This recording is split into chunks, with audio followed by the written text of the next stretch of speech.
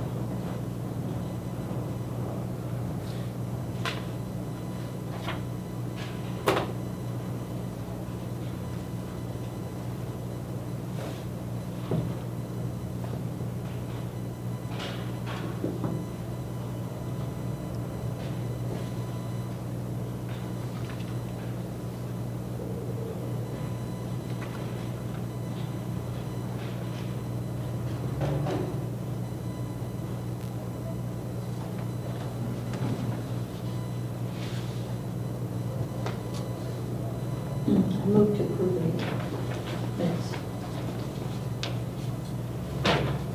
And 1 second.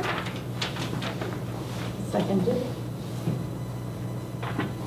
All in favor?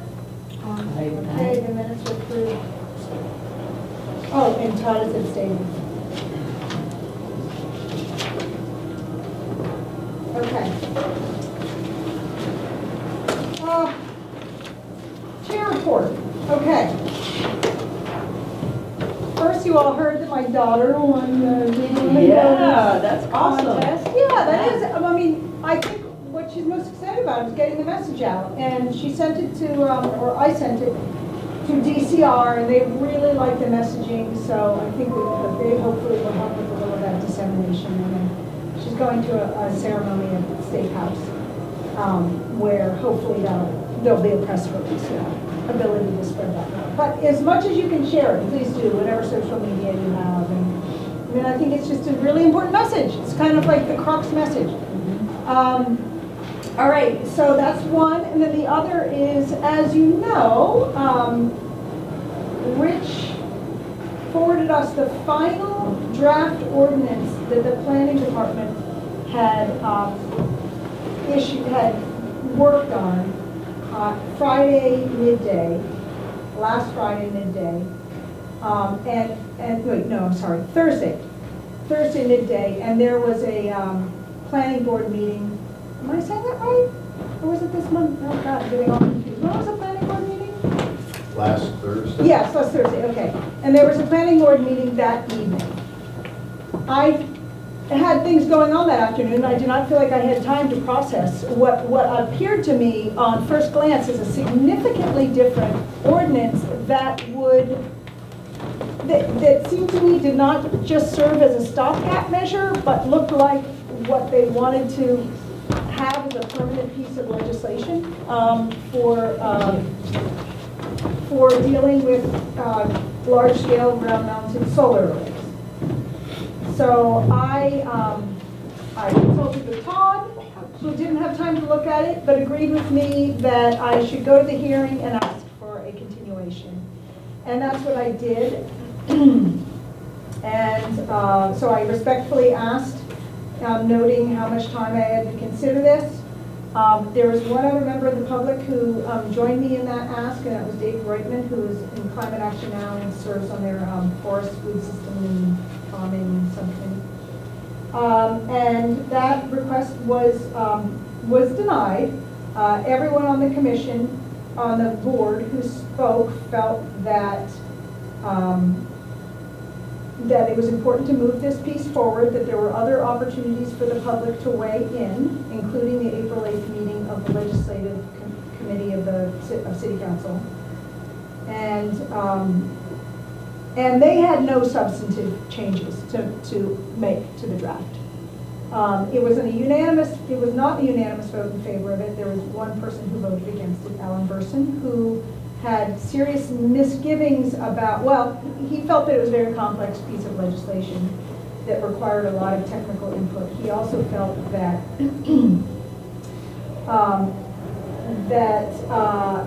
from the little bit of Googling he did about solar arrays versus trees, that solar did a much better job of offsetting carbon than trees do. I would love to know where he got his information. When I did a Google search, a similar type of Google search, I came to an article. Every search seemed to take me to this one article that was non-peer reviewed by someone inside the industry, solar industry, that is. So that does not at all square with the person who I take a lot of cues from, Professor Emeritus at Tufts. His name is Bill Muma, who studies extensively carbon sequestration in forests and many other services that trees provide that also contribute to mitigation and adaptation of climate change. So anyway, where we stand is that we have the draft ordinance in front of us. I've asked everyone to please look at it carefully. I have tried to solicit some input from other people, including from Bill Muma. He did give me some feedback, which when this is on the agenda, I will share.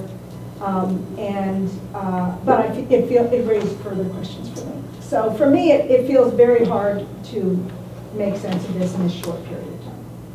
Anyway, so that's my report about going to that meeting.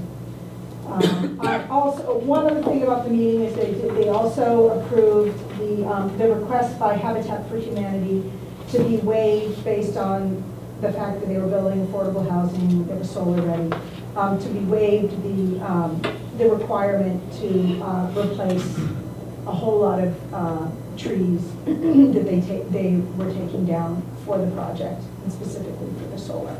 That was approved. I did mention that I think that it would behoove us as a city to keep track. That I did say as a personal that I supported this, the project, and I supported this exemption. But I also said that I think it's important that we keep track of the trees that are taken down, and that we that they not just be sort of lost in the as these projects unfold, but that we keep a spreadsheet of them. And Carolyn Rich did say that there is such a spreadsheet.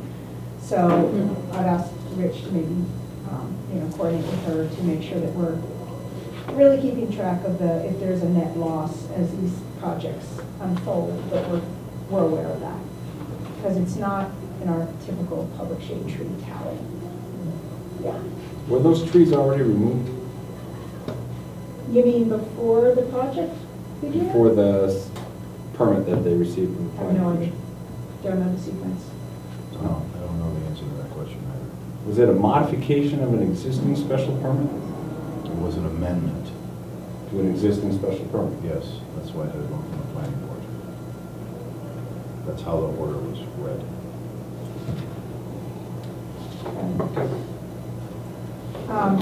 It was a lot of trees. There were, what, 16 significant? Had the paperwork in front of me. Yeah. Yes, I believe so. Yeah. 16 significant And trees. there were, and remember when I give you this number, it doesn't really reflect the number of inches, but there were 430 some, Yep. 31 inches of tree removed. Remember that an inch is not an inch. Oh, an inch tree is not the same thing as adding an inch to a 20-inch tree. There was a lot of biomass lost in that, and I think it's really important that we are aware that that is happening on any kind of conversion project, and that we keep the city aware of that. So it's roof mounted, that one was roof mounted solar? Yeah, on a habitat tract. Mm-hmm. Yeah, so the amount of DVH of trees that was going to have to be, the amount that was have to be replaced was 206.5. The waiver they received knocked that down to 92.5. If I'm doing the math correct. I don't have that in front of me, but that's the email that I have from Carolyn, because I think Habitat is going to probably replace 71.5, between 46.5 to 71.5 inches of replacement trees for those 92.5 inches, and the rest will be paid potentially into the tree fund. So it's going to be a mix and match of the payment and also planting with Habitat volunteers. And excusal of the other parts of it. Yes, that's, so the 92.5 is the half of the DBH that is left after the amendment to the special permit was given.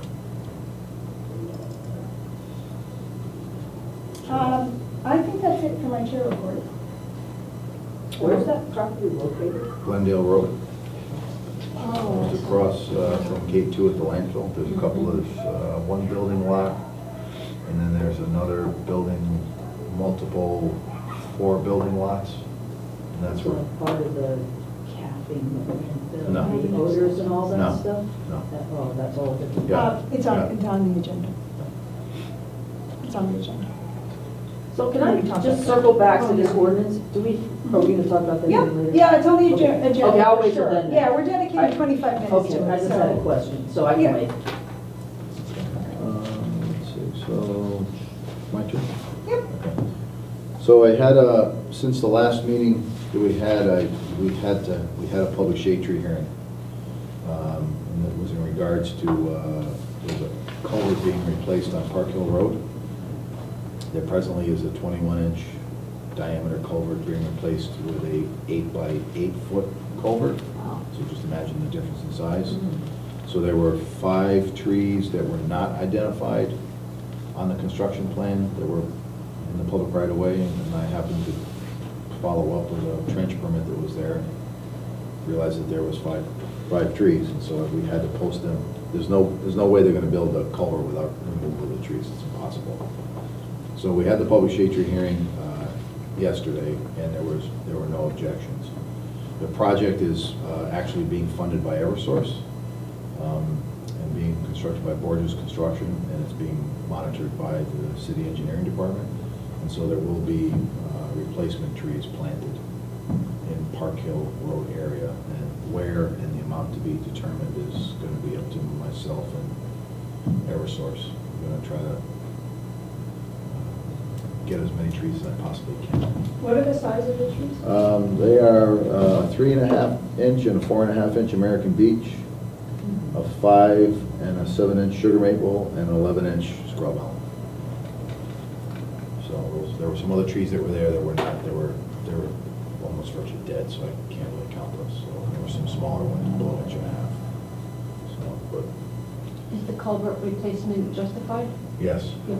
yeah, the culvert's antiquated, it's being designed for, I guess, the 50-year or 100-year storm event. Plus, it also has to be that large because they want to be able to have migratory animals be able to go through it. Right. So What does Eversource have to do with the culvert, though? it's a really good question. I think Eversource, it's one of their feel-good projects. Oh, It's funded by them. oh, I see.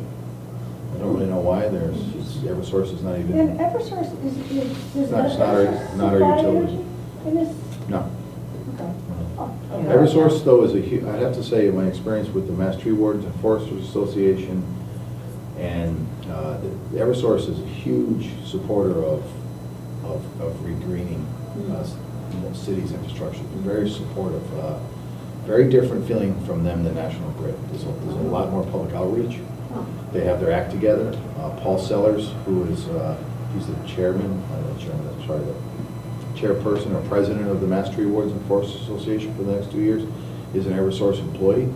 So he's, yeah, so the connection there is really deep, but it's I feel it's a positive win-win for the tree community to have them on board. They've done a lot. Didn't Eversource do that utility arboretum? They did. Yeah. They did, Yeah, they I built went that, to it. and Yeah, that's kinda they cool. paid for all of it. Yeah. Well, I mean, I should say that we paid for it, or someone paid for it, we didn't Mhm. necessarily, but you know what I'm getting at. Ratepayers.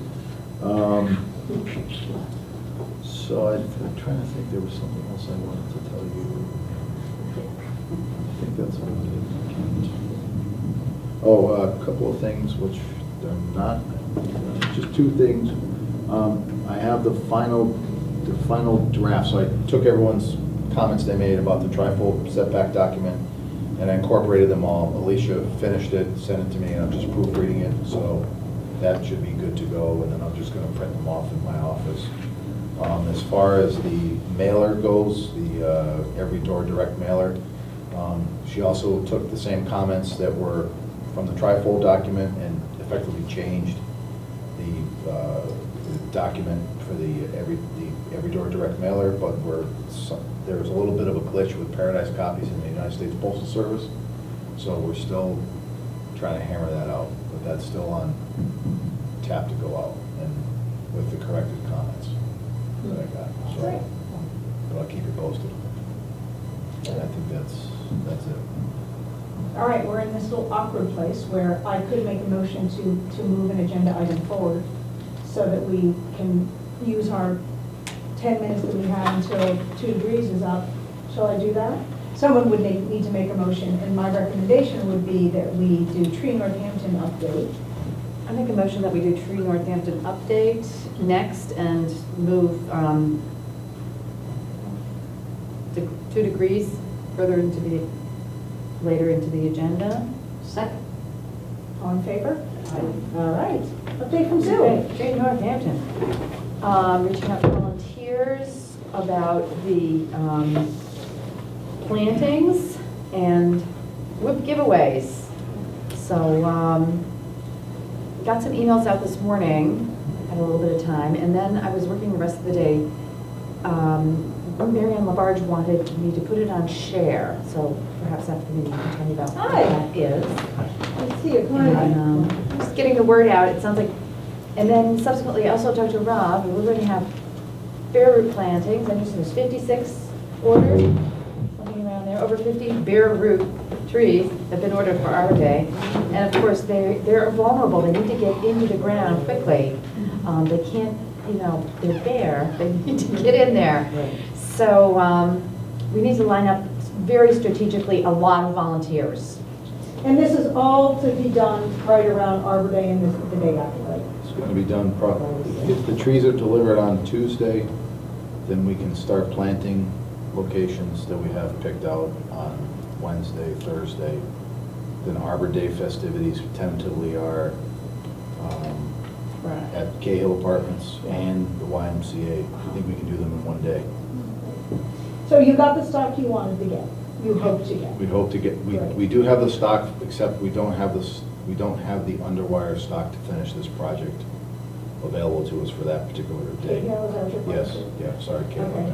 Okay. We have it, it's just at Amherst Nursery, and I'm not prepared to take delivery because they're going to be small ball and burlap. I'm not set up yet because we moved. I don't have the same facility to take everything. So. we So will- did you get the elms for 1 and 2? Yes, Oh, great. yes. We have 16 elms altogether. So it's the plantings are, for the bare roots are Wednesday, Friday, Saturday, or you? No, I think we're Thursday too? gonna try to do Wednesday. So what we've done, and I can talk about this later on, but what we've done is we tried to just fill in a lot of holes with it. We tried to place the bare roots in places where we can actually do mass plantings. Got it. So we're filling in holes that we've had left over from previous years, like on Elm Street. The YMCA is a project, the Cahill Apartments is a project. And I don't have my paperwork with me in front of me, but there's some work down on Bridge Street. I think we're gonna try to fill in a few holes on Bridge Street, possibly Bridge Road, but I have to double check because I think most of the stock we have can't handle the Bridge Road salt tolerance. Maybe any spots in South Street? South Street, so that's a conversation that I like to have at some point because Rob and I have noticed there's a lot of problems with the trees that are planted there. Underwater? No, the other side, a lot of the larger trees that we planted in the last probably 10 years, they just don't seem to be very healthy. And I don't really understand why. Acids? I don't know, maybe, that's a possibility, but it's Yeah. a I want to make sure we get the right species that's going to thrive, that's going to be large there. We've got 15 Kentucky coffee trees, so I've also got some setback agreements as well out of these bare roots that were recent developments, so they're going to go, I think, over there, and then we have to plug in some holes on Holly Street that we have to finish where we started over there. So we're kind of all over the place, but we're trying to make it so it's easy to group volunteers together, like we did on in front of on Bridge Street, so we can just kind of piggyback. People can pick a couple of trees with one group of a leader and 3 or 4 volunteers, and actually do 3 trees in a row, and then there'll be another group of people doing 3 trees in a row. So we're going to try to maximize our efforts to get everything in the ground in 4 to 5 days. All right.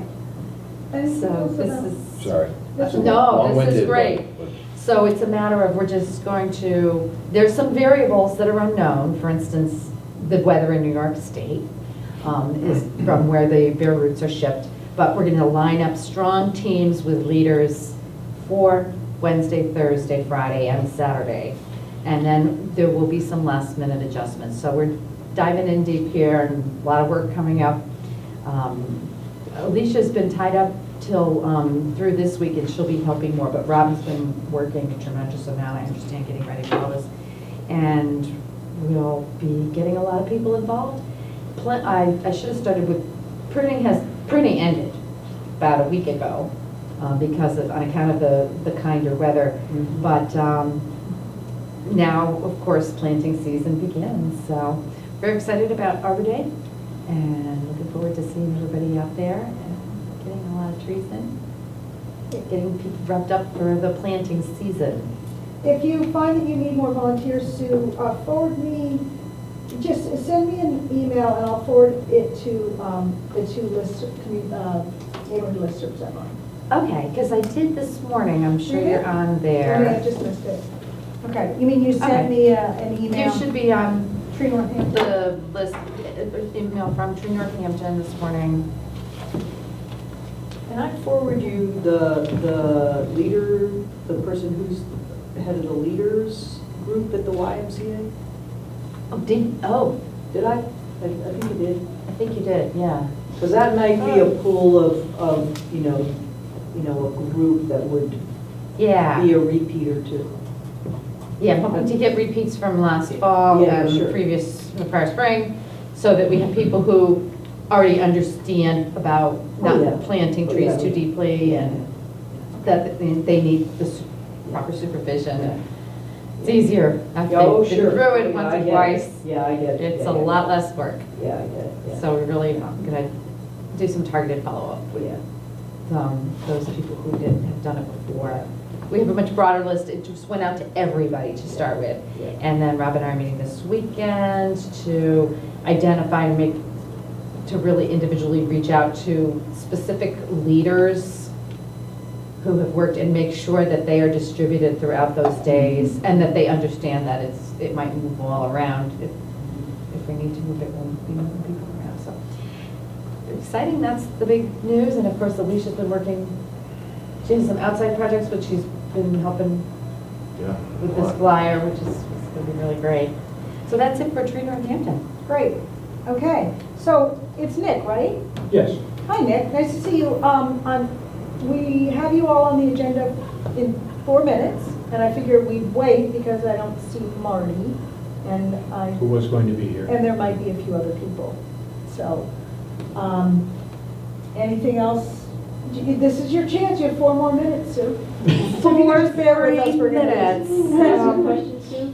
Sure. Those of us on the commission who volunteered to help, we shared when we are available at our last meeting. Saturday morning. Yep. Hmm. Should we wait to hear from you in terms of assignments, or? For locations? Yeah. Yes, I don't have the locations yet. Okay, yeah. It's still being worked out. And, but Saturday morning, there's a group of 7, and we'll consider you self-leading in ways, because you have Molly and Lily, and you're good with root balls and that too, right? And I mean, we've dealt with them. yeah, there's always new things and new issues. Hopefully these are as beautiful as the bare roots we had in the fall. They were just wonderful. So fingers crossed. And I can use my new Falcos. Although it's funny. So for my birthday, my family gave me this very nice set of Falco, Pruners. pruners.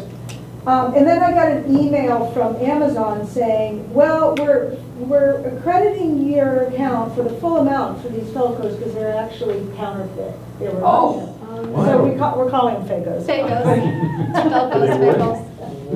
They work fine. Falcos are the primo. So what you gotta do with those is those have to be your root pruning. Yes, And then when you get another real pair. the real Yeah. pair, you can use those for canopy work, Yeah. because you don't wanna mix the two if you can help it. I've done that. It is a bummer, you spend a lot of time Yeah. sharpening before you start the Okay, is that about 4 minutes? It is about 4 minutes. I guess we'll get started. Well, my watch is 4:58. I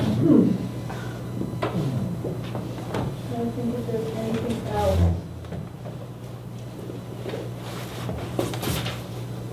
Tree Northampton, oh, I guess I'll just let you know, Sue, that my daughter is likely going to join our Saturday or Sunday morning planting group. So that'll be cool. So we'll have an even larger team. Okay, on so regular Sunday mornings. Sundays, you want to do We're that gonna- again? we're That gonna is recommence our fantastic. Sunday morning thing. Yeah, and there will be, it's rarely all of us at one time, but now there's up to, I want to say 8 people. So we could do more than. Anybody have a truck? Yes. Yeah. Oh, great. Okay, I'm hearing voices. People are sending. Oh, and just to put in the hopper, like, on that Friday and Saturday of Arbor Day, Ooh, come I'm in. happy to That's transport right. items, Good to see you here. like if we, you know what I mean, just. If we're doing I can fill-ins move, for I can trees, it's move- water sometimes. Yeah, I can People do don't that. necessarily have their hoses on yet. Right, So we may be, the people with trucks yeah, may be moving some water. yeah. Yeah, I'd be happy to, I just want to say that. Thank you. That's Whatever. good. Yeah, I Just- just keep a tally of the trucks Yeah, yeah. in my little head. Yeah. They're helpful. Yes. All right, we're going to move on to the next agenda item, which is a conversation with the fabulous neighborhood group, mostly centered around the geographic region of Massasoit Street called 2 Degrees. Technically 2 Degrees at greenneighbors.org. Is that a FACO email address? Or it's a real? It's a real? Yeah, it's a riff that came up in our very first meeting, and it just, It's we a mouthful. never bothered to change it. All right. It's Well, that bad. which one of you would like to introduce a little bit about what your neighborhood group does, and then we can go on to the conversation about how you relate to our work, studying the damage that gas leaks do to trees. I'll go ahead. I'm sorry. Forgive me. You're pulling up your I'm notes. trying Write it to. down. I'm trying to get myself together here. Hi, can you give us your meeting? I'm Martha Nathan, 24 Massasoit Street, and I'm with 2 Degrees of Green Neighbors.org. And I wanted to, I have my notes in here. Yeah, I found them. I wanted to first say support the Tree Commission's request for more time to study the solar array ordinance. It sounds like this was pushed on you very quickly, and it's a complicated issue. And I read it, Lily sent it to me, and I read it, and I said, whoa. I don't, certainly, I can't say one way or another whether Green Neighbor, 2 Degrees would ever support, I'm sure we would support whatever you come out with, but this particular one, it's way too complicated with that, to act on without expert advice. And so we certainly support your asking for that. Okay, and I'll just tell you our gas leak story and then tell you why that fits into our coming here. Who knows about the Northampton gas leak story? Who followed it? Good. Okay. She tells us that. Before we go to bed. Well, we got into it because we're a climate change group. And that's why we got together. I think we think it's in 2015 that we came together. I'm really not sure. But it came out of neighbors on Massasoit Street just really wanting to do something about climate change. And then we realized that there were gas leaks, and we realized that there was a site. Do you all know about it? HEET MA, HEET-MA? Yeah, I've shown everyone the site. Okay, and we found, lo and behold, gas leaks right in front of the house on which we were meeting. So we started to act on it, and we in Northampton and the Springfield Climate Justice Coalition in Springfield began petitioning to Steve Bryant of Columbia Gas to fix the leaks. And at first we were pushed away and said, oh, there's no here. And then we actually had a meeting, and we convinced Steve Bryant that there was a here. And HEET MA had already done enough investigation with others to find that about 2% of the gas that is piped into Massachusetts is lost into the air, which is a pretty horrifying thing since methane is 84 times as potent as a greenhouse gas for the first 20 years, and really those are the most important 20 years that we can think of in fighting climate change.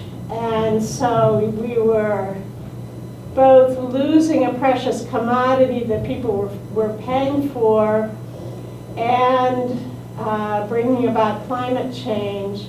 And as we found out later, this was kind of secondary. Hi, Renna.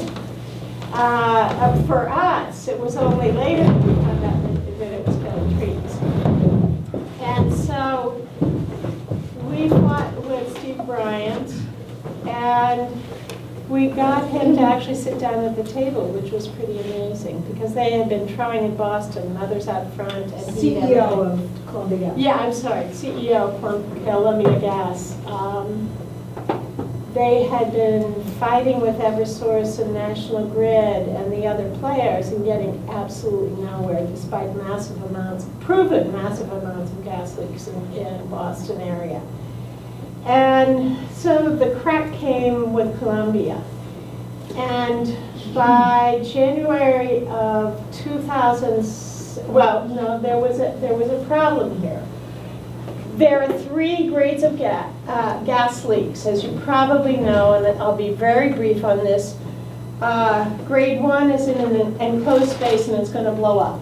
Okay, you fix it right away, like yesterday you fix it, and they are required to do that because they're liable if anything goes wrong, as it did in Springfield in 2012. Grade 2 is close to an enclosed space, and it could become an explosion, and they have to fix it within a certain amount of time. I think that's 6 months, okay? But the grade 3s were everything else. I mean, you could have a gusher out there on Main Street, and that was just a grade 3 leak, and there was no law that said Columbia had to fix it. So what we were fighting about was the grade 3 leaks. And there are so many, tens of thousands of grade 3 leaks in the state of Massachusetts, it really became an issue for these companies that we understood. How are you going to triage them? How are you going to replace every single pipe? Well, that's a whole other question, which we won't deal with today. But what they did, they got Steve Bryant going, along with the researchers at Boston University, I think, and they created a means to identify the 8% of the leaks that were spouting 50% of the methane. We call them the gushers, they call them the LVLs, which are the large volume leaks, you know, the massive amounts of gases escaping. And they found a quick and dirty method to identify those. You know there's a leak when you're driving. They have these trucks that drive around to detect gas, period, but you have no idea how much gas, okay? So if at a leak, you measure the area. You're trying to figure out how much volume is being leaked, but if you measure the area of gas, of ground affected by the gas, then you know that and it's big. If it's above 10,000 square feet, now calculate that out. That's 100 by 100. To my calculation, I lose count of the zeros, but that's what I think it is. If it's greater than 10,000 square feet, then that's a large volume leak. And then 40 by 50 is greater than 2,000 square feet. That's sort of a mid-level. The agreement that was made with Columbia Gas by Heat MA, and it was actually Mothers Out Front in Boston who did the negotiating with Columbia Gas. We sort of stepped back. We fought our fight, and we stepped back and waited for the big guys to step up. And they came to an agreement that said that they would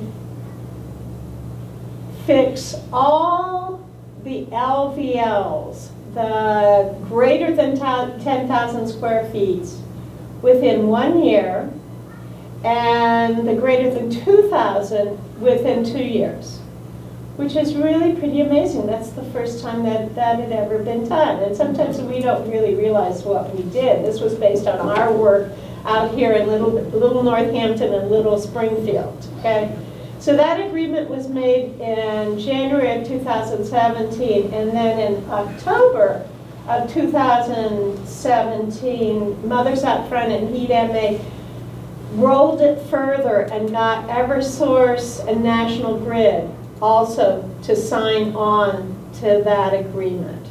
And that was pretty stunning. So they have been fixing leaks ever since that time, and going after the big ones. We don't know at this point how many big ones have been identified in either Northampton or Springfield, but we have a letter that we're going to send out tomorrow asking them, asking Steve Bryant, who really became our partner and is now retired after Columbia. Yes, 3 weeks ago. I just found this out, which is one of the reasons I was late.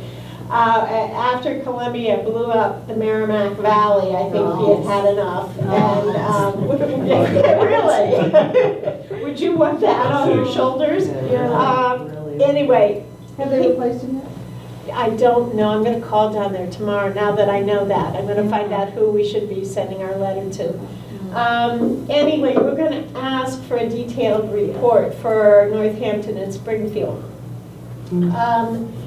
And one of the things in that letter, which I will send to you as soon as both groups, both 2 Degrees and SCJC have completely signed off on it, we make a few points. One is that literally Springfield has gone through, now has gone from 598, I think it is, gas leaks at the end of 2015 is now at the end of 2018 at 348 gas leaks. Okay, that sounds really good, but the bizarre thing is that during that 3-year time period, they actually fixed 2,000 leaks.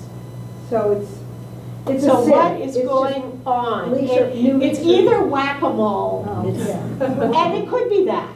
Our pipes are so old, it could be whack-a-mole, but it also could be consistent underreporting. Okay, each year saying that there are less gas leaks than there really are, and then next year picking, oh, that one's over there, maybe it was there last year too. But anyway, so we're asking for that clarification. It's not nearly that bad in the city of Northampton. We had 90 some odd, which was still pretty high for a town our size, and for a town not only our size, but in which at least 2 wards don't even have gas.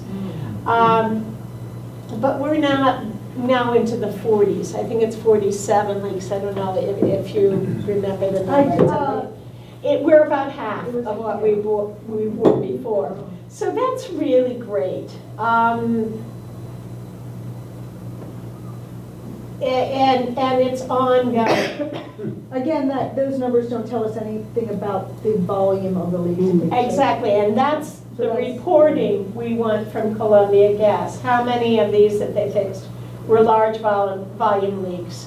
And how much gas, actually we didn't actually say it in this way, how much gas do they think they prevented from going into the air? We never asked that specific question. Thank you all. We should ask that. To relate this to trees, I think, Marty and I were just doing kind of back of the envelope thinking about this, and we realized that even really small leaks situated close enough to the roots of trees can kill the trees. So that although they're prioritizing bushers, which is exactly what we want them to do, it doesn't necessarily address our concerns as keepers of the public shade tree canon. Yeah, and one of the things Lily and I were talking about this as I was walking my dog, and we were figuring it out in our heads. 50 by 40, and that's what they are demanded to fix. That's the smallest size that they are demanded to fix. That's the greater than 2,000 square feet. Well, if is it the tree strip? Is that what? Tree belt. Tree belt, okay. Yeah. If your tree is in the tree belt here, and the gas pipe is under the roadway right here, well, that, is 5-10 feet. It could be a much, much smaller leak that's killing that tree. So we're trying to figure out, and we would love to give this to you to figure out, how to start making the gas companies liable for plugging the tree-killing leaks, not just the large volume leaks. And we were just popping thoughts over the telephone. And first of all, what you have already done is great. We had this meeting with Bob Ackley in which several of us, have you met Bob yet? He is a character, and you really need to bring him to the tree committee. He'll entertain you all night. He showed us that it's really simple and easy to detect A, methane, but B, no oxygen. which, because the methane has displaced it in the ground around a tree. It's really simple, easy, takes seconds to do it. So as a doctor, and we have two medical people right here, this is a great, easy test for diagnosing tree death from methane. And so we need to put out the word in Northampton and Springfield. If you have dying trees, and if they're on the tree belt, get the tree warden to come, and the first part of his protocol is to test the ground for methane. Many trees may not be in the tree belt, although those are the most susceptible because they're next to the streets with the pipes. But if you could also teach that to arborists, so if somebody has a dying tree and it's not on the tree belt, so it's not public, have the arborists buy these little machines, which are not that expensive, and have the arborist do the diagnosis. But then but yes, you have the diagnosis, what are you going to do with it? According to that agreement, there is no deal that Columbia Gas has to fix it. So that's where the tree commission comes in.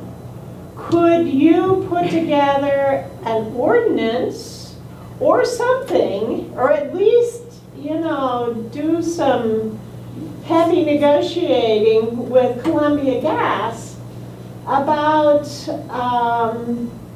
when they are called with a sick tree known due to methane, would they fix it right away? And the ordinance would be a backup because it would place liability on the public utility to fix it if the tree dies. So that would be the carrot and the stick. That was the further rolling out in my mind of what we were talking about. So this is just an idea that literally hatched itself this afternoon.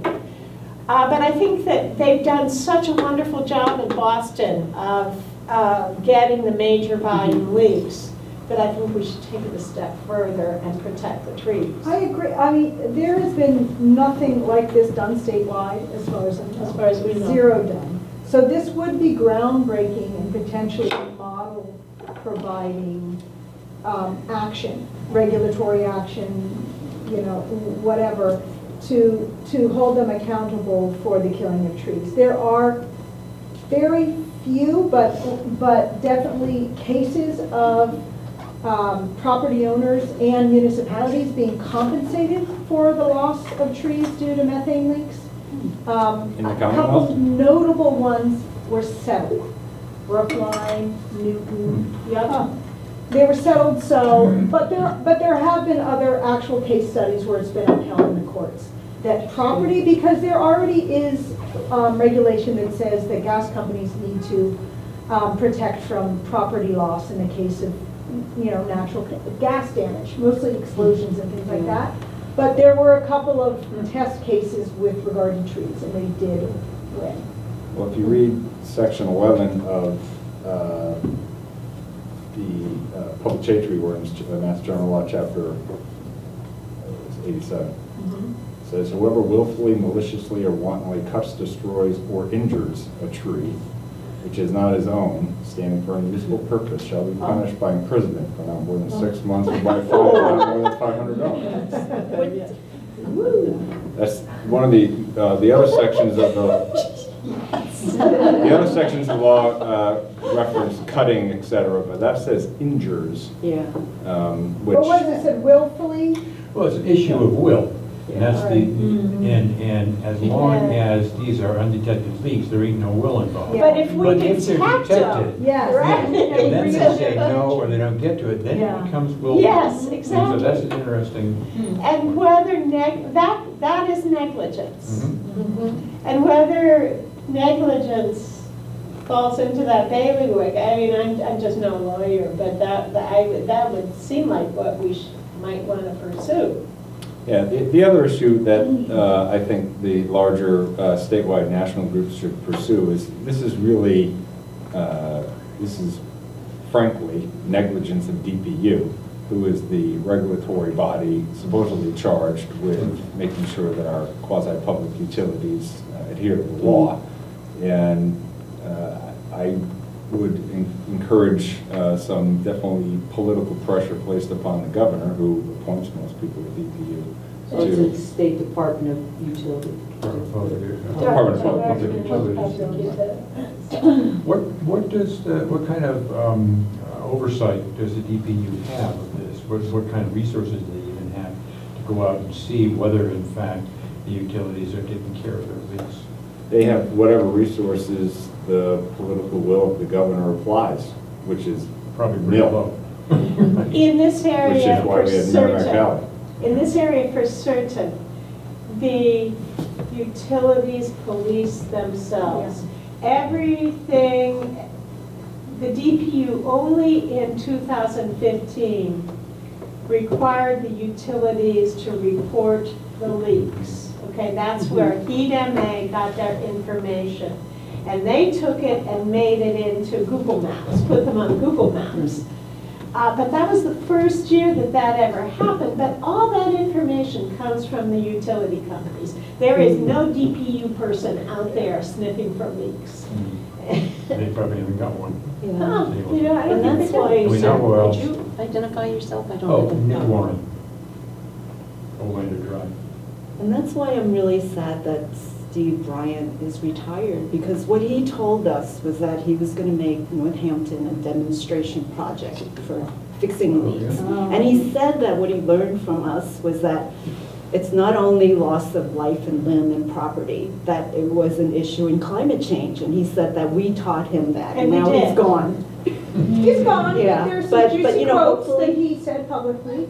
Yeah. So, And I think that he represented these. It's saying Boots, K-I-T-S-A-N-G-B-O-O-S.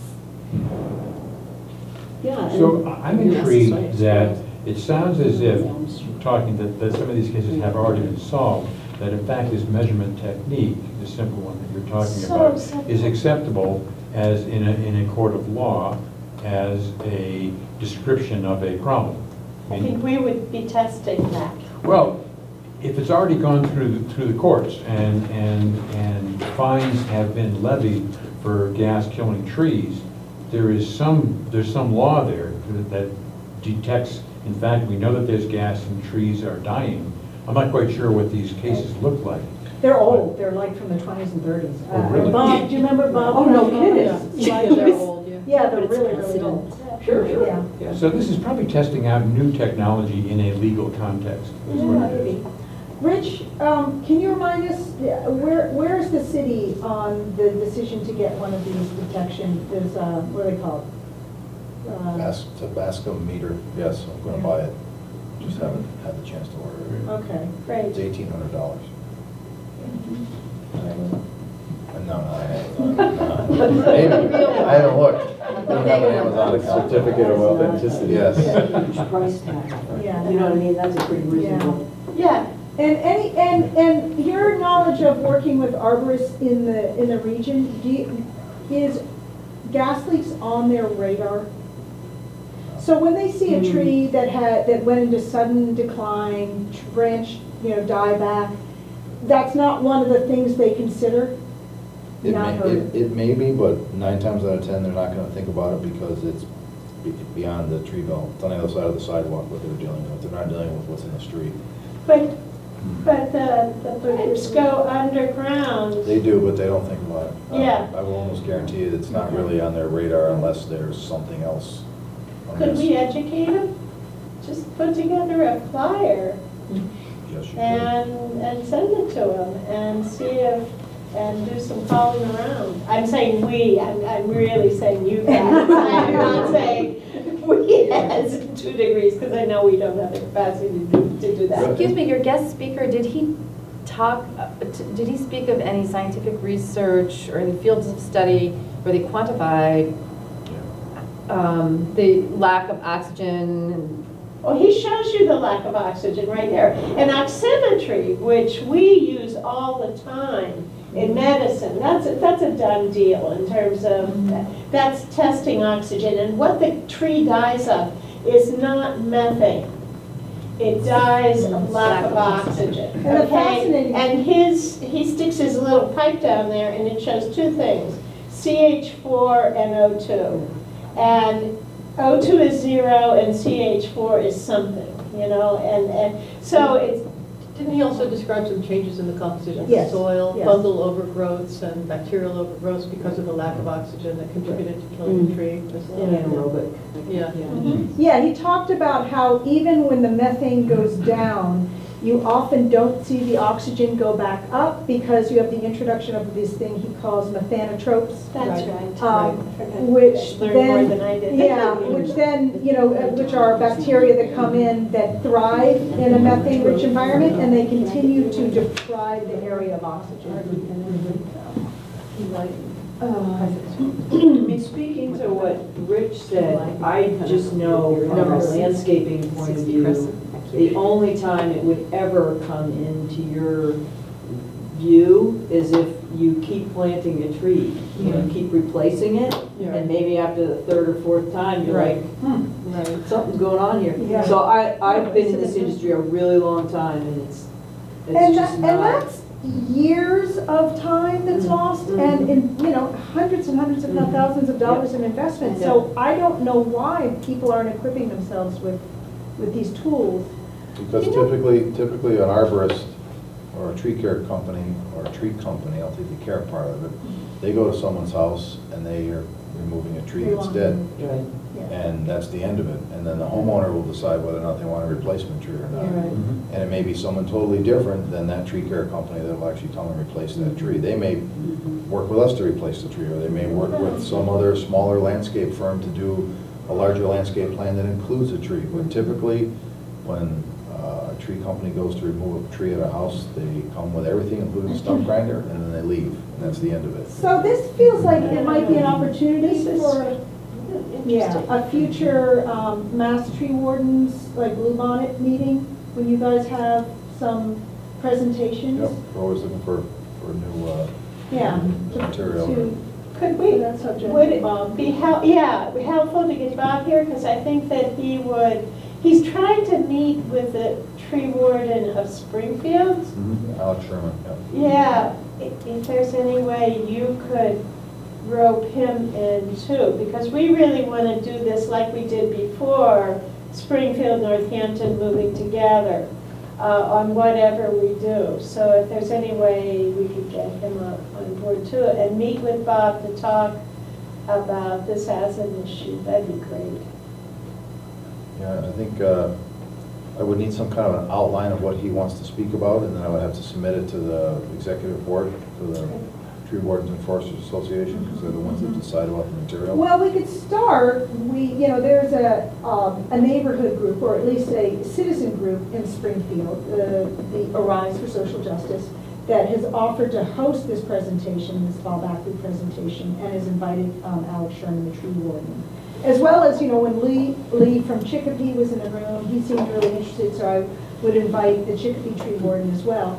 And that would be his introduction to it. And then from there, if he is, from there we could broaden it to a wider When is that regional. going to happen? Is that a date? Well, we're waiting, we were waiting to hear from Alex about his interest in it and his schedule, and he's not returning. And it's actually with SCJC. Oh, It's not just, that's the Springfield Climate Justice Coalition, who with us negotiated with Steve Bryant to get the original leaks agreement. So they're You're a member of this case. Okay, Yeah. I'm wondering if you should pick up the phone and call Alex. I think it would also behoove us to think about how the city wants to plan for the utilization of that gizmo. What was that again? Bascom. What's it Gas called? It's from Bascom. I don't Gas know. Century. Yeah, it's Gas Century from Bascom. And if the city is going to invest in that, I think it would warrant the city to have a plan of action as to what the city is going to do with that data, both publicly and legally. Yeah, I mean, if you could put out the word publicly in the Gazette, Let's not hold our breath on it. Yeah, let's not, Is that right? Yeah, it'll be kind of hard. I think so Really? if I had to take the meter and I would go to a location where I suspect a tree has died from lack of oxygen in the soil, or I'm trying to test a location where I'm planning on planting a tree, the first thing I would do is I would call Columbia Gas to tell them there's a gas leak, and then they have to address it. That's how it works, and then they have to pull the trench permit. So there's a whole bunch of other things that happen when there's a detected gas leak. It's not just they just show up and start drilling holes in the ground. But They if actually- you get the information first, if you have your little bascom and you have the information that there's 0 oxygen and, 80 parts per million of methane or whatever, I don't know what the numbers are, that would be your own information that, with which you could call Columbia Gas, but we could also we as in the city of Northampton could keep a record. Good. And then, of course, depending upon what Columbia's reaction would be, they would come and actually with their own high-powered sniffer and figure out exactly what level grade the leak is and then determine what to do with it. But that's just it. They won't do it. Until They will refer to now the new agreement. So if it's not over 2,000 square feet, they won't fix it. The tree dies. Tree. So you just, I don't know, that's good. No, I That's good. think that This it is becomes the rub. part of our arsenal, for lack of a better word, if we can compile data that says that leaky pipes, even if they aren't the LVLs, leaky pipes are killing trees, then we can move forward and trying to get some sort of state policy, city ordinance, whatever, that makes the public utilities responsible for fixing not only the large volume leaks, but the tree killing leaks. So you're I'm sorry, go ahead. So what would be most valuable that you see is a collection of data. So whenever whenever a tree site is tested, to collect that data and I think it's that. compile it and then Beyond that, you've really got to, I think we're going to need if we're going to do a regulation or an ordinance, which seems to be in order from the way that you've been talking about it, otherwise you can't compel them to do anything below these 2,000 square feet things, there needs to be a fairly clear case that X ratio of oxygen to methane is associated with X amount of leak within a certain amount of space. And those space figures that you gave me that you talked about seem nuts anyway. Yeah. But, whatever. But that's the state of leaks. Yeah. Can you imagine, I can 100 by imagine, 100? But that kind of research somebody has to be doing. And then I'm actually wondering if there's a proactive way, Rich, of looking at this associated with the Arbor Day stuff that you have been talking about. Would there be any value in going out with this thing and checking the soil where you're going to be planting these trees as opposed to waiting for one to die? There is, but I may not have the instrument before then. That would You make might that be pretty able to hard. get Bob. He has one. Yeah. He has one. It's I think, we're talking about 300 planting locations, so someone's gonna have to collect the data. Yeah. Right now, I don't go to all 300 planting locations. I actually look at them via photos usually, or I select them. So data collection will be. And I don't think the city staff will be collecting data just because of limited resources. But I do think this committee should think about how we formalize the ramifications against the gas company when our tree warden determines that the tree has been injured or died due to a gas leak. Yeah. That is really I agree. clear. So that, I'm gonna have to wrap this up, unfortunately. because Could we I have just say another- one more thing before we move Pre-wrap. on? I think let me separate our we's. I think the city not only collects the data, but we use it as an organizing tool. We make the data public and use it as an organizing tool. Yes. Because that's how we got this Certainly June agrees. huge change Right. with the gas leaks that exist. We just raise a lot of ruckus. Absolutely, and that is within your bailiwick, and ours is to use it to further protect our tree canopy, and in as much as we can, share that good practice with other communities. So you've given us a lot to think about. Thanks, everybody, for coming. Rena, did you want to say anything? I mean, you were quiet most of the time. I don't have anything else to Okay, say. all right, good. But let's definitely keep the lines of communication open. As soon as we get the gas sentry, we will, I'll let you know. And I don't think we've got such a full Arbor Day, list of events that we probably won't be able to feature it this Arbor Day. But there's, Arbor Day is not the only day to talk about trees. And this is, trees we've learned in the last 5 years of building this tree commission is hugely important to many, many Northampton residents. So I think that it can stand alone. And I think that we can grow some incredible public awareness out of this. And do some cutting edge, So to speak. yeah, cutting edge, just protection in a way that other communities are not looking at, and probably y'all should have been a long time ago. So anyway, thank you guys for coming. You're welcome to stay for the next section of our meeting, which is about the ordinance, the draft ordinance about solar. It's probably better Elliot's making the deviled eggs. I probably. You're hosting the Ward 2. Well, I like the priorities. I like that. Anybody in Ward 2? Yeah. Lily, this is Gonna come also to that? coming up on Monday, is it not? 7 The o'clock. ordinance? Yes, For the, to meet the candidates. Love to have public Saturday. turn out to that. If you're so moved, it is 5 p.m. City Council Chambers. Legislative Committee of the City Council will be discussing this ordinance 18-321 or whatever it is. Yeah, 231. And that's about the 5 o'clock Monday? 5 o'clock Monday. Yeah, Do that. okay. And whatever comes out of tonight, I'm happy to share with you. Thanks a lot for coming. Thanks to all 4 of you for making the effort. Appreciate having you. Thank you. Thank you. Take care, Marty. Thanks for your work.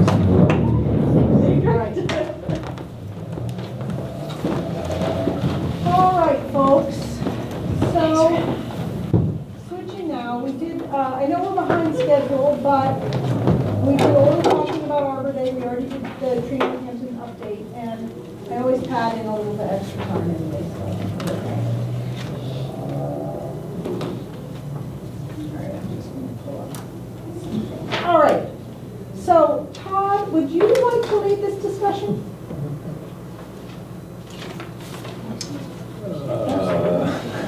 I don't want to put you on the spot, but you're welcome to. And I know you've looked at it and given some thought. You've all looked at it and given some thought. Yeah, does everyone have the Google Doc? Or? Which draft ordinance, which ordinance we talking This is- about? So I believe the agenda is referring to 18.231. This is not it? No. This is significant tree ordinance? No, that's the, formerly the tree impact permit. Oh, this is what you two worked on? Yes, that's what Tom and I Okay. are working on. In the interest of, time-sensitive material, should we first talk about 18.231 and then circle back to this? Sure. So it got approved, basically blessed by the planning board and sent on to the city council and their various subcommittees. Yes, the legislative subcommittee. So hold on a second, we're talking about the solar array thing. We are not Yeah. talking about this one. Right, right, We're okay. talking about, do we have a copy of that? Yeah, thank you. Okay, Uh-huh. right. Okay.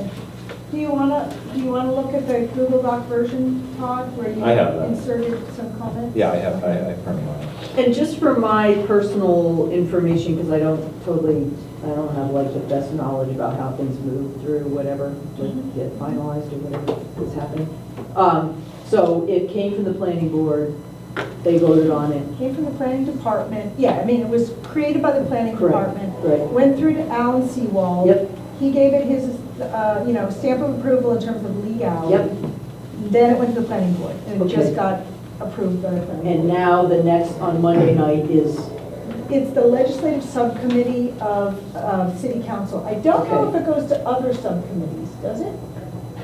Do you know, Rich? No, I don't know. okay, thank you. And then obviously, it's gonna go in front of city council, and as an ordinance, it needs two sessions. readings. Two readings there. Mhm. So April 8th would be the first of those So two. April 8th, 5 PM, council chambers. So Okay, so in general, I'm not gonna summarize it, I assume you read it. But in general, I think there are two categories of challenges with this ordinance. Number one, I can't find the original ordinance, section 18 of the zoning code. It says it's reserved on the online zoning ordinance. Oh, wow. So I don't know if some of these questions or comments are moot or already answered. But my main concerns can be divided up between just overall ordinance writing and then how it relates to trees and the forests, which is really a prime concern. But related to that, the ordinance, as you can see, mentions a lot of zoning districts, but it doesn't mention all of the zoning districts, which I find odd. So Can you tell us specifically where it refers to zoning districts? well, it says use is allowed by right, and then it says for, and then there's a bunch of letters. Those are all different zoning And I districts. have a- Rural residential, suburban residential, urban residential, A, B, C, and then What's missing? Let's see. what's missing? Medical zoning district, planned village, highway business, neighborhood business, entrance business. Oh. The other thing that is interesting in this is that it triggers a special permit in most residential districts for a project that is going to be removing trees.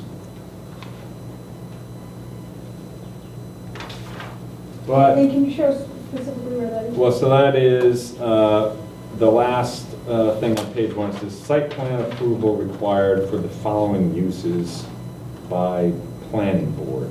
So, sorry, so of course, site plan approval by planning, by the planning. Bottom of the first page, John. Turn over. So that it says any, Oh, right here, site plan approval, blah, blah, blah. Oh, just. so a site plan is needed for anything not mentioned above, and everything above is by right.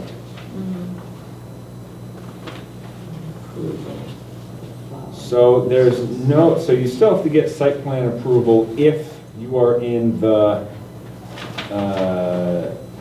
general industrial zone and you want to build a solar facility that generates more than 200% of your estimated load. And then you have to adhere to these setbacks, which may or may not be relevant in your zoning district. So I think there's a little disconnect there, and I think we should attempt to insert, as we've discussed with the planning department before, incentivizing more urban solar projects within the industrial zone, the office zone, highway business zone, whatever. Yes, to that point, can I just read, I don't want to disrupt your train of thought, Todd, but it is related to it. There were some comments that came from members of the public. One is Darcy Dumont, who is actually an Amherst City councilor, but it was echoed by Helen Armstrong, who is a Northampton resident. And what she said is, what is missing is reference to a master plan indicating priority for solar on buildings, parking lots, brownfields, and or a limit to the percentage of land covered with ground-mounted solar arrays. Is there anything in our master plan that speaks to this? I blessedly have not read our master plan since they're not enforceable documents that are mass general law. Yeah. Although, I mean, it does give it, I guess, a little gravitas if in an ordinance you're referring to a plan that, Not really- legally speaking, not but legally maybe speaking. politically. Okay. And then Bill Muma, who we know is this, expert on protecting forests for climate change protection, said, I am surprised that there is no preferred citing language, although he may not have been able to interpret this alphabet soup, right? Because there actually is some preferred citing language? Well, the preferred is that it's by right Uh-huh. if it's either under 12 kilowatts or under 200% of your annual projected electricity use Okay. of the the size, the small thing size on the project. property. Okay. That's So kind of that's cheap. pretty limited. That's small. That's very limited. So what he goes on to say is, for example, installation on landfills, abandoned building sites, or other places previously disturbed, road right-of-ways, over parking lots, and on stores or other large rooftops. So it sounds like this is echoed by a couple of people who think about this, and you mentioned it. How would that language be incorporated into this?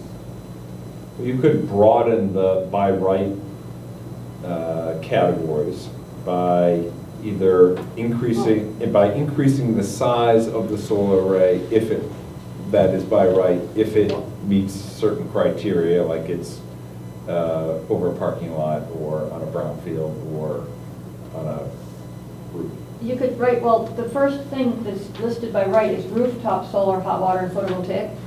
So any rooftop thing would get approval. You could just add that to say, or parking lots or brownfields. Yeah, but those are just in the In those residential zones. districts. Oh. Well, okay, then you could add that same statement under the next,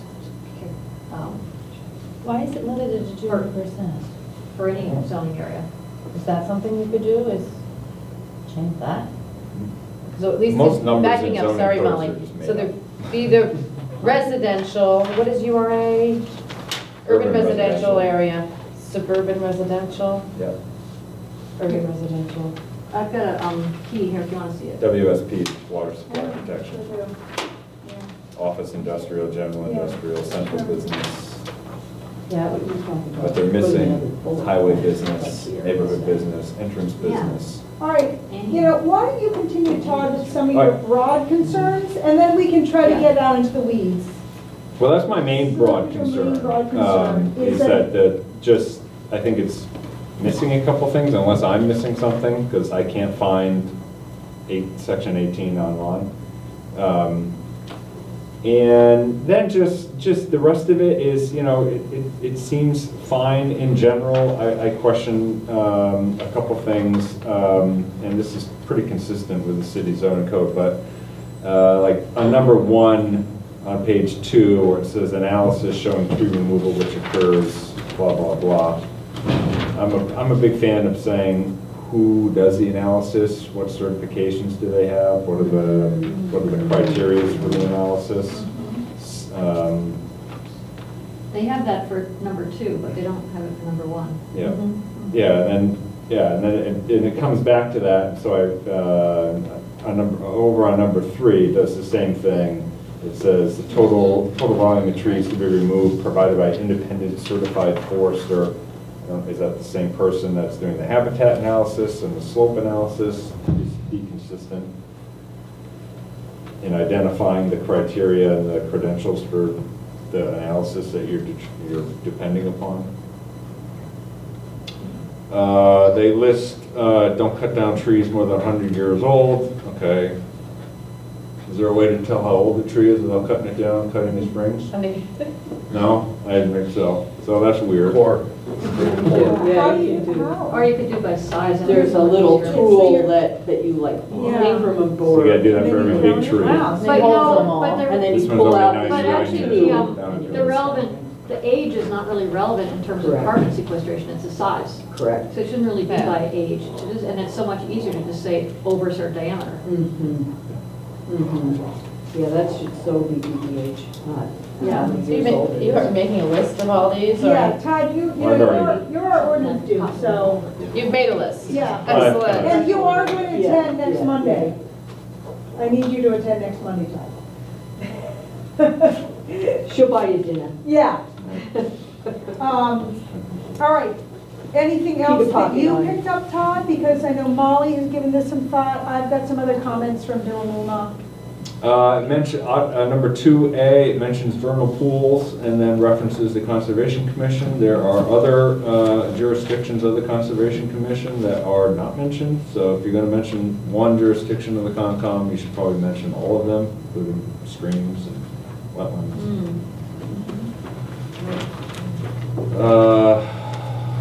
And they introduced the word timber. I don't know if that's I had something about that. Yeah. defined in the zoning code. I think maybe biomass would be Yeah, that's the something more word appropriate. that I would Where, suggest. Where was the timber again? I forgot. It's on 3B, Oh, yeah. I was thinking live wood would be, and then Live- again on live wood. C. see, Is live wood a technical term, Molly? no, but it's a volume, you know, to calculate volume. Excuse me.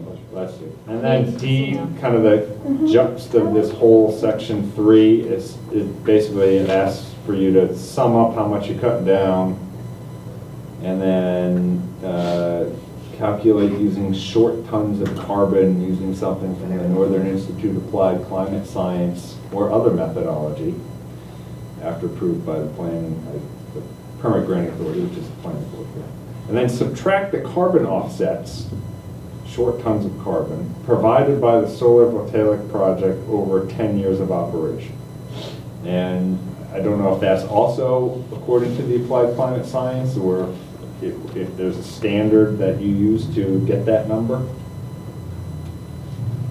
And then it says if it's upside down, the applicant shall assign RECs to the city. RECs are no longer part of solar systems. It's all through the SMART program, and RECs are not included. So I don't really understand how a transfer of RECs to the city would mitigate a upside down carbon calculation, but I think. So this is kind of a cap and trade kind of approach, or a trade approach? It's a way to get free RECs, I guess. I can't find the logical nexus there, but, so this whole calculation on 3 to me is needing probably moderate to significant work. I see. Okay. That was all from my initial run through. Good. Molly, did you want to offer? Oh, I've got a lot of stuff. Okay, let's see, starting with the top of, where it lists the setbacks, where it says open space equals 20%. I wasn't sure what they meant. Does that mean that 20% of the property is supposed to be maintained as open space and not developed? What do they mean by that? I don't know what they mean by that. There were not And then it probing reference- questions Because at later it all. talked about References 50%. 50% on number 4. Right. So, yeah, that it's down here on the back at number 4, it says at least 50% of the property should be protected from tree clearing and development for the duration of the installation. But I don't know what this open space equals 20% is supposed to mean. Rich, any insight? No, don't have an answer for that, I'm sorry. Okay, I couldn't understand this. well, I that was one like, thing. whoa. All right, so I don't care so much about the buffer and all that, so, okay, then it, okay, more than 3 acres of removal, which is a pretty big area. It is, and Bill Muma's remark about that was,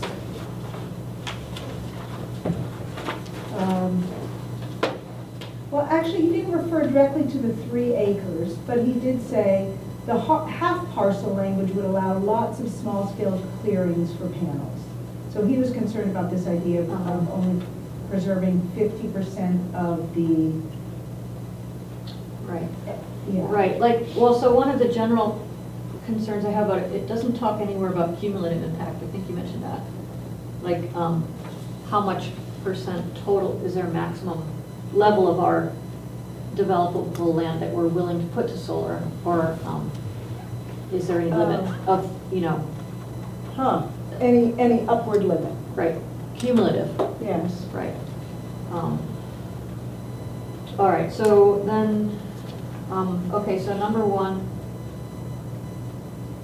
the thing about 1 acre of slopes greater than 20%, not causing erosion. Well, 1 acre is pretty big for, you know, you could have very significant erosion on less than an acre.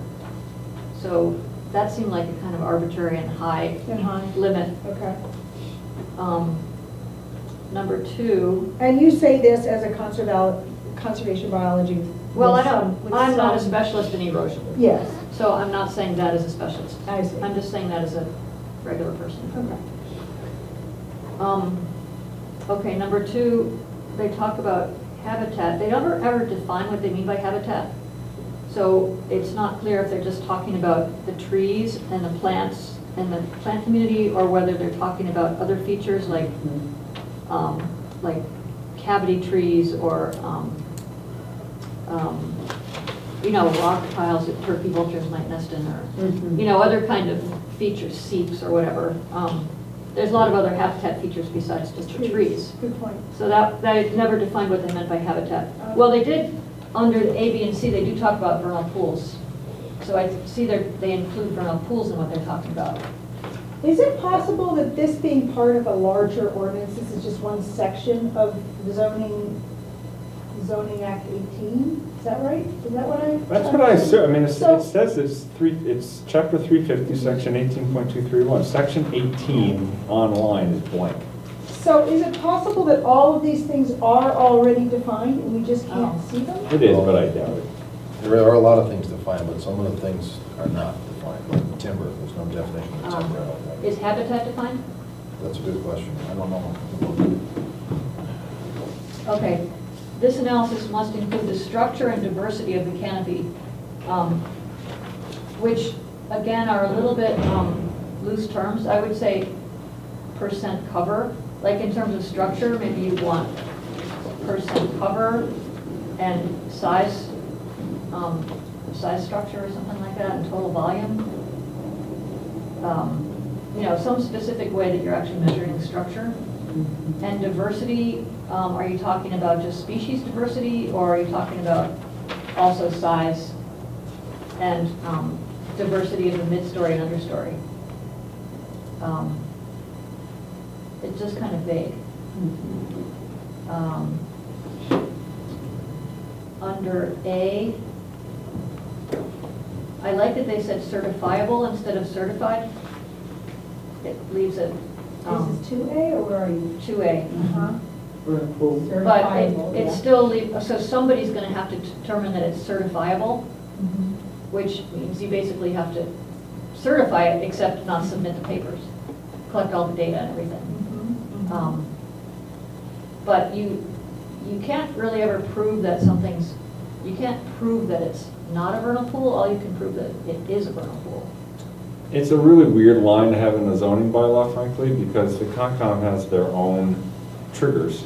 And if you trigger Concom Right. review, you trigger Concom review, whether it's not in the zoning ordinance. And I remember that came up, the first draft that came before the, the meeting that I attended prior was people said, or Alan was uncomfortable with any language that created a redundancy of the laws that already existed, such as wetlands protection. And it seems like that's somewhat doing that. Maybe they could instead just refer to the wetlands laws, whatever, in A, instead of specifically talking about vernal pools. Vernal pools, well, the thing about vernal pools is they're not all actually considered wetlands. Sometimes they're not big enough to be actually considered a wetland. That must be, But- maybe that's why she put that in. Maybe, yeah, that makes sense. So, yeah, they're considering actually protecting, say, even just a small vernal pool that doesn't meet the size threshold or I see. location, like in a floodplain, I see. that It's a still wetland would be, yeah. Okay. So that's good. And it said a permit from the conscom so my question is based on what criteria? That doesn't Okay. say.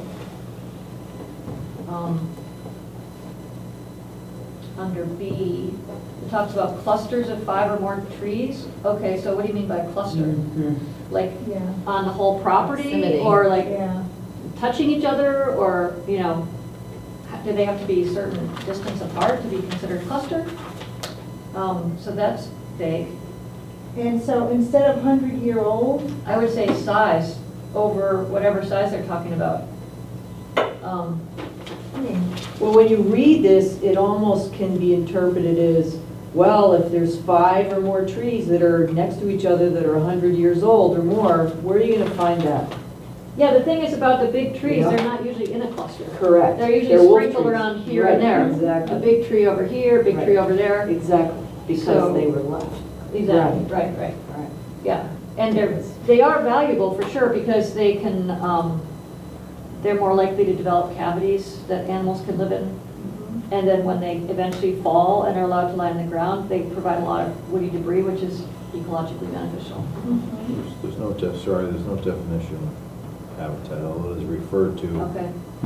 zoning 350 attachment 4 as wildlife habitat, where if developed, conservation cluster design is encouraged.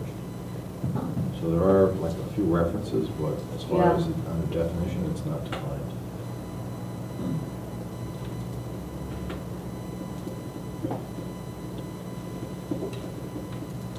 I guess you have to assume then that they're talking about the specific thing. They're talking about structure and diversity of the canopy, mid-story and understory. And of vernal pools, old trees, and that's it. Then the other one is about, C is about distribution of habitat.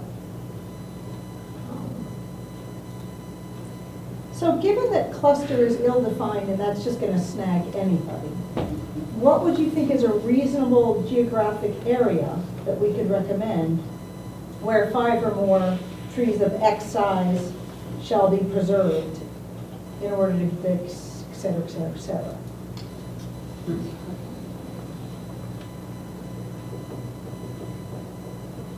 I mean, what I like about this draft is that they are trying to create all of these thresholds, you know, beyond which if you Right. if you pass, the project's off. And so I want to support that, but I don't want to make it impossible to Yeah. interpret that you know, we get ourselves in trouble. I have to say, one member of the planning board even said, I'm actually surprised that Alan approved this. Because it's got so many vague things in it? Yeah, and that it really targets solar construction. I mean, if we were to apply this to any conversion, any land conversion, such as to residential development or whatever, would we Right. be able to get away with this? So to me, it actually, Building houses, for example. yeah. Right. Uh-huh, good point. Okay, what else do you have? Okay, on C, okay, so they want like a landscape analysis, I guess, of if this is, for example, a rare plant community or an unusual kind of, there's something unusual about this compared to the surrounding area.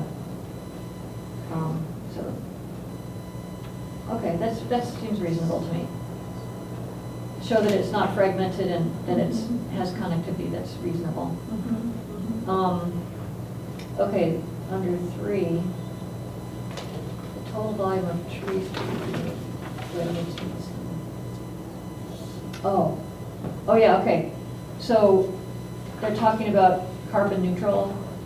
They're measuring the amount of volume of trees to be removed, but they should also consider the volume that would have been expected from new growth in the next 10 years. Oh, wow. Of both those trees that are removed, That's such a good especially point. those ones, yeah. And that's Yeah, you easy, know, that's easily groundbreaking. predictable. Yeah. It- It with is. There's like, all kinds of models. that Yeah, go- on Right. iTree. That's you what could do that foresters and do. like that. Yeah. Yeah, iTree, Wow. you could go, anyone could go Because that's online. the tree actively sequestering, over the Exactly. 10 years, not Yes. just what it already has sequestered. It's a really good Wow. point. And plus, another thing that's maybe even more complicated, like, then after the end of the 10 years, all those trees are bigger, they're gonna be sequestering even more in the next 10 years, Yeah. compared to if you cut them down and Yeah. start over again. Right. So there's an exponential curve there. Yeah, Why 10 years? because they're analyzing the solar output of the panels over 10 years. So you're just comparing apples to apples like this. So I hope, Molly, you can put all these comments in kind of an articulable form, and will you be able to show up at the meeting on Monday?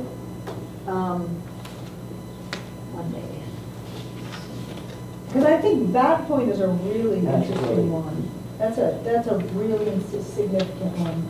The clock doesn't, just kind of stop ticking the minute you cut down the tree. I have a book group, I'd have to skip it, but I didn't like the book anyway, so.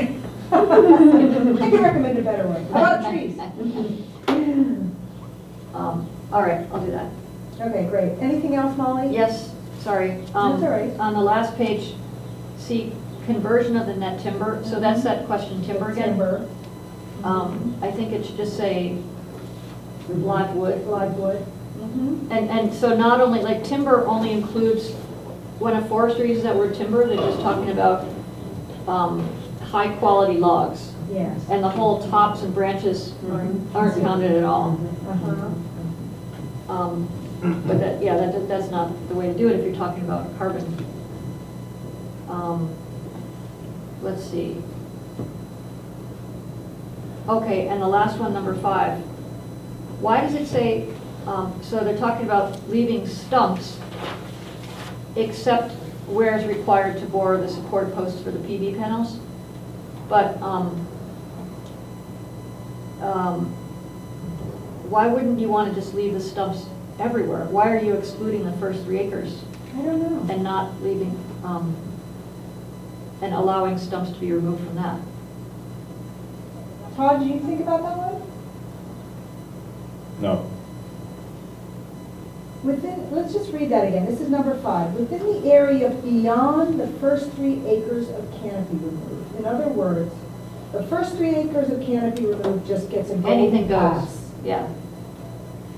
And then beyond that, again, I think it brings back the issue of like 3 acres is Didn't it come up that that was so very. leaving the stumps in would be impossible for, like, or it would make it not worth your effort to develop? So are they reining in the development to 3 acres, saying, okay, 3 acres you can do it, but then After that. we're gonna make it so it's not really worth your Basically time? making it affordable, making it Yeah, financially feasible, right? for 3 acres, but after that, they're making it so it's Really not hard. as.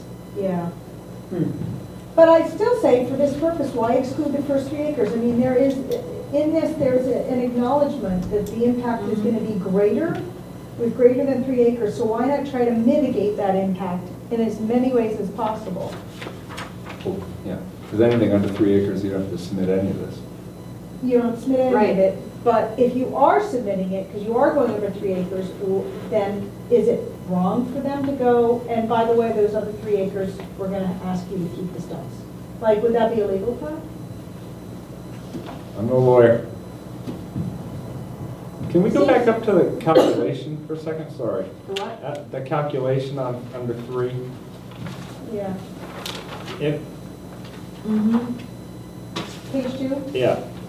So you're taking today's timber, right? Tree, wood, Oh, today's wood. Today's wood. Yeah, And you're converting today's wood to short tons of carbon? that's what they're doing. That's what they're saying. And do you do that for, is that a year's worth? A day's, what is Well- the time frame? Well, there's a certain amount of carbon that's stored in that wood. It's not a time frame. It's just like, So it's the existing carbon that is within the wood? that's my Okay. understanding, All yeah. right. And then you're comparing that to 10 years of solar generation. Right, but what they should also include is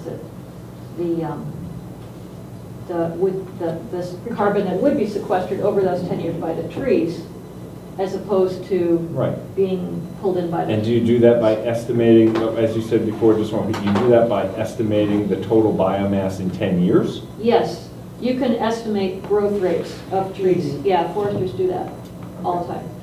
And there's no And it's- ongoing carbon, taking carbon out of the atmosphere. It's just there based on its volume. Well, the wood is carbon. Right. I It's get that. basically made of carbon. So then, as the tree grows and adds more wood, it's taking carbon out of the air, and over a time period. Okay. So it really should be, what is the volume at year 10? Yes, and then convert that into carbon. Okay, all right, I just needed to understand it. Yeah. Right. That's Right, right. right. I mean, just the Yeah, other. that's right, that's volume at year 10, Yeah, that's a good way to Right. put it, yeah. yeah. I mean, this would never get in there, but if you're allowing them to, if you're allowing to rip out the stumps, which is gonna churn up the soil, there's even more carbon loss.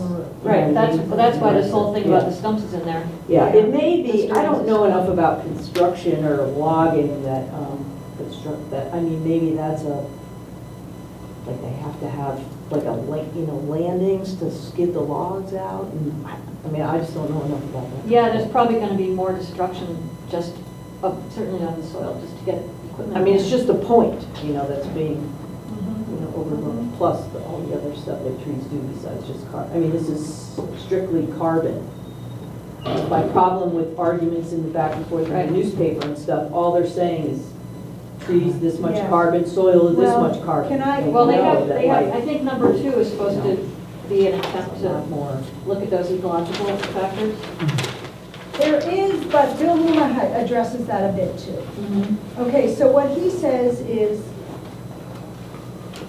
it is important to add more solar, okay, wait, no, that's not the part.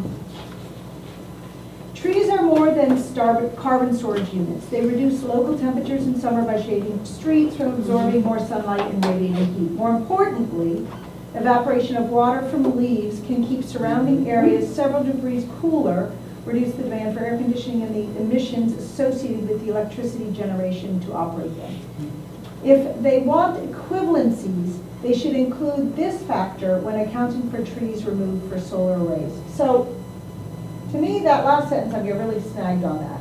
Because, so for me, it's all about quantifying, okay? How do you quantify the equivalency? If you can't point us to a study with a formula. Exactly. So I can't do did it. ask him for that, because, these things need to be quantified. And if we could layer on additional benefits that trees serve to the climate besides carbon sequestration in some kind of formula to the approval process, that would be super valuable. But if he's just talking in generalities, it's not helpful at all.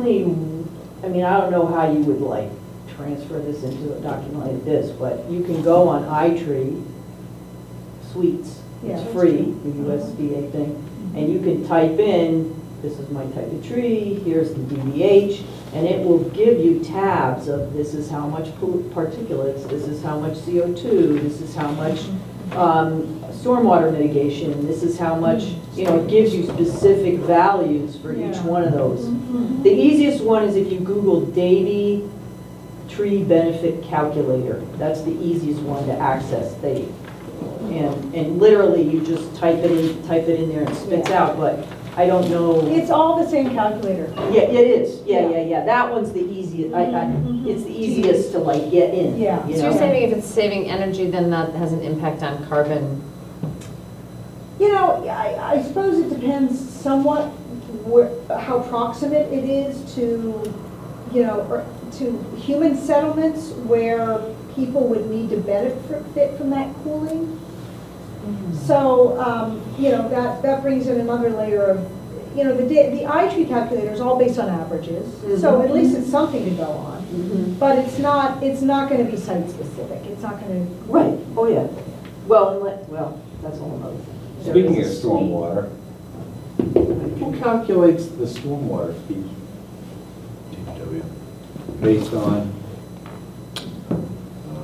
Impervious surface. ground-mounted solar arrays count as impervious surface? And if not, how are they any different from my driveway, which sheds water to I don't know, that's a good question. I would think they would be counted. Yeah. Well, technically, the soil I underneath know. is not impervious. But technically, the soil under my house, eventually, if you get down deep enough, is an Well, I have impervious. a gravel driveway, and they say that's impervious. Yeah. Now, you have the brick walkway, they say. Yeah, I mean, the fact that, I mean, I think I remember, again, Carolyn, in the first meeting I went to, addressing that all of this already has to go, it has to fly past the stormwater, what is his name? Manager, stormwater management guy. And that, you know, so that's a given, that's already a given, but. So if but it I was think on a it's really slope good or question. something like that of a certain percent. Yeah, but I think it's a really important question because you're exactly right, Todd. Even though there's permeable ground underneath, if it's shedding dramatically enough, you know, that huge surface area, it's going to cause runoff. It's all gonna come down into one sort of trench where all the water's gonna go. Yeah. Roof of it, and then, yeah, Exactly. join the other ones. That's a and- really yeah. good point. Depending on how the layout, like if they have one big sheet like that that all comes down, or if you have several different ones. No, like just that. if you've seen a big solar facility, I mean, they're not without access. And they'll have, you know, roads within them that Right. you can get Right. to. That's right, there's all that too. And, yeah, and I do want to just get on record and applaud the planning department for tackling this issue, which is really given to us by very poorly thought out Massachusetts general law. So this is a tricky thing that really should have been dealt with, frankly, by DOER and possibly the legislature. So making towns jump through these hoops to do something that the regulations at the state level should have already done is typical of the trickle-down nonsense. That's why I calculated approximately what the size would be of a 12 kilowatt array, because I had no idea. Yeah. It's approximately 26 by 26 feet. Okay. What does that relate to? It's They really talk, two roofs. that's the maximum size here that they talk about. Oh, I see. It's like 2 point whatever normal rooftop systems. Most rooftop systems are 5 to 6.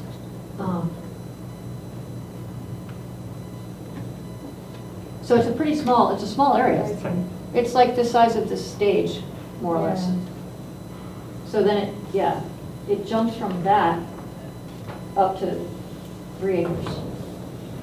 Well, everything that's under 3 acres, but over that 12 kilowatts is completely unregulated. Wait, is that right? Oh, I guess you just can't do it. Yeah, what happens, wait, I'm a little confused about things that are over the 12 kilowatts, which is a very small area, but under 3 acres, which is a big area. What if it's like a 1 acre or a 2 acre?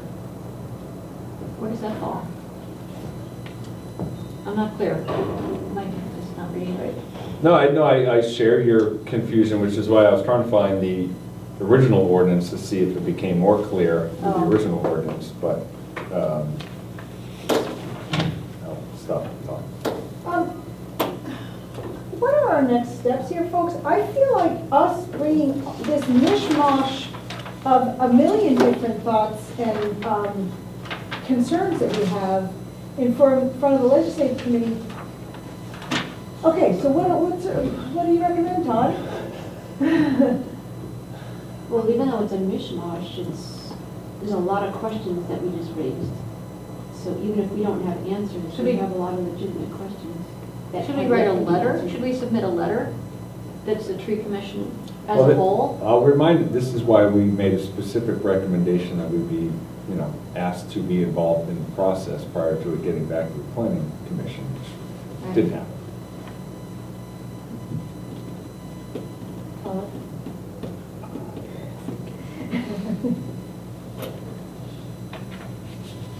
The questions really need to be answered by the planning board, or by planning, I think personally.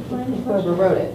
Right. City council's not. Yeah, I mean, gonna answer I yeah. I don't think the legislative committee is going to answer the questions. They are just going to look perplexed and maybe ask planning questions.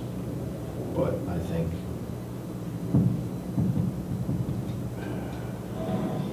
I don't know, it's almost like you have to draft a letter. In a sense, you have to draft a letter to, I'm not really sure if you would draft a letter to Bill Dwight. No, who's the president of the council, not Bill Dwight? Where was the president of the council? Isn't it still Ryan? It's Ryan O'Donnell, I think, you, in a sense, and, or go to the public hearing and actually have a document drafted, a letter drafted stating that these are our questions and concerns about this particular document that were not answered, or we would like to have answered before you consider moving this proposed ordinance forward. Or you could do the other thing is send an email to Carolyn and ask her to answer the questions and see if you can get some of the questions answered before. It's Wednesday. I understand that. That doesn't feel reasonable. I have a job. Oh, everybody has jobs. I know. Everybody's got stuff to do. I understand it. I understand. It's almost like it's got to be re-looked at again, but I think, I don't know, the word rush to judgment is, it's not really fitting, but rush to something would be fitting, I think. Well, we would have been happy to have had a conversation, and so it feels like it was an unfortunate thing that we weren't included in some of this drafting.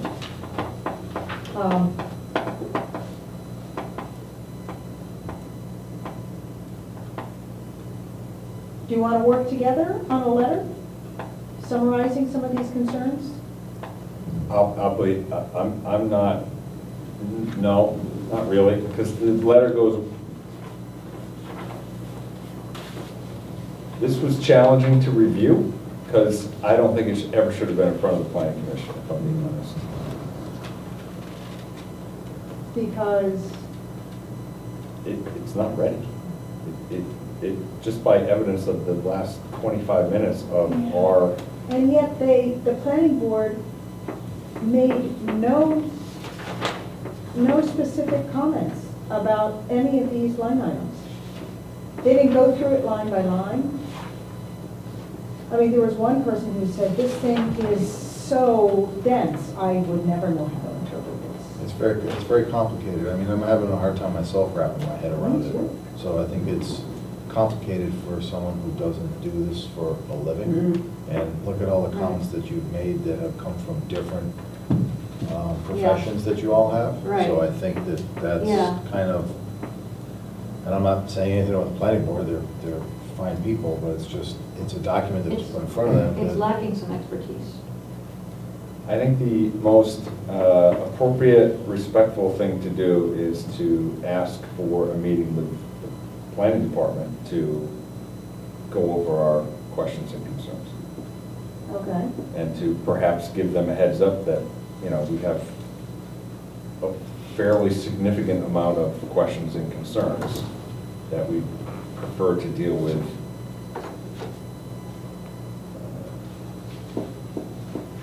in their office. As opposed to in front of the city council, which in my view is not the appropriate place for staff and that advisory body to be Right. throwing stuff around. It's almost as if we go to the city council, we're relegated to the general public. It's like I'll be honest, I don't think it's regular our people. place to go to the city council. We advise the mayor, and this is a staff which works for the mayor's initiative, and I think we need to deal with it in that manner. Okay. Again, it being Wednesday, I think it's highly unlikely that they're going to be able to meet with us in the next 2 days, and that we will have, that we will all find an We open need to meeting. ask for a meeting sometime on Monday. Okay. I'm available on Monday. But, no. Rich, would you like to be part of that as well? And I think that it would be helpful to have you there. I mean, especially if you have questions and concerns. I'll be honest with you, it's very complicated. I find it to be extremely complicated. I'm on the Energy Sustainability Commission, and I struggle because it's a very, there are so many complex issues that I don't, Right.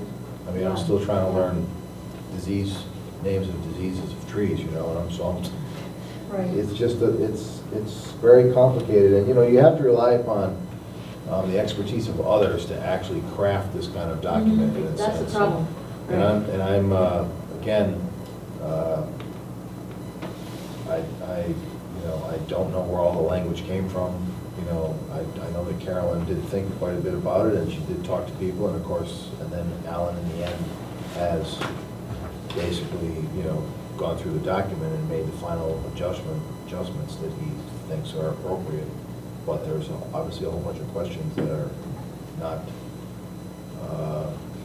answered.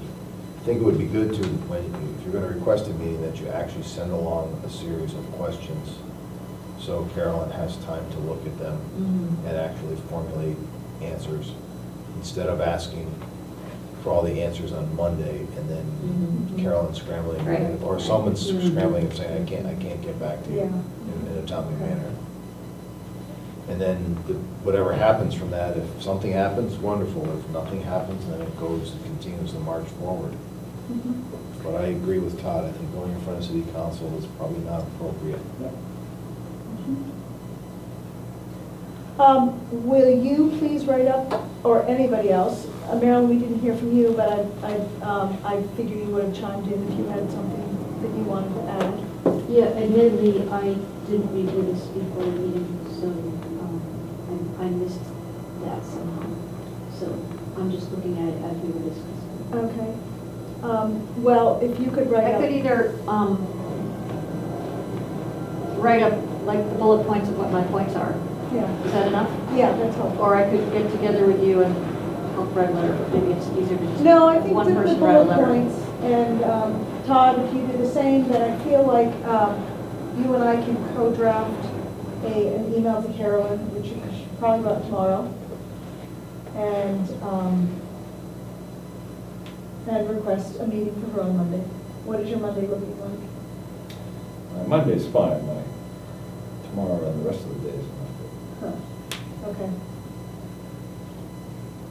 Do you have time to write up some bullet points at least? Yes. Okay. Maybe tonight, just send them on to you. All right, well, that took us to 6:30. Jeez. Wow. Wow. I hate to say this, folks, we have a decision to make. We can either go over our meeting, or we can table the rest of the meeting for the next week. What else do we have?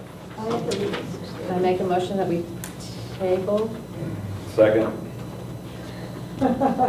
You're really on the fence there. I would just ask, okay, so this is the discussion part of, we have a motion and we have a second.